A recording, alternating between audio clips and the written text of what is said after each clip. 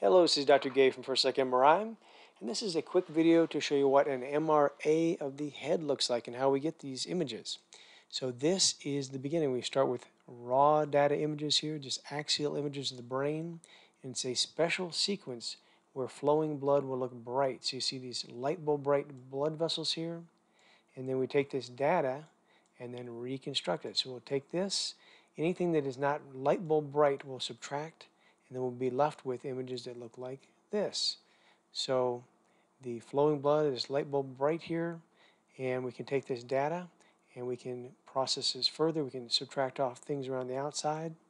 This is another orientation. We can subtract off all this stuff here, and when we do that, we're left with this data set, and this can be rotated any direction we like. And when we rotate it, we can see little aneurysms in profile a little bit better. You can see areas that are narrowed a little bit better. And we can also take this data and flip it like this, head over heels. It outlines anatomy. We can also go a step further.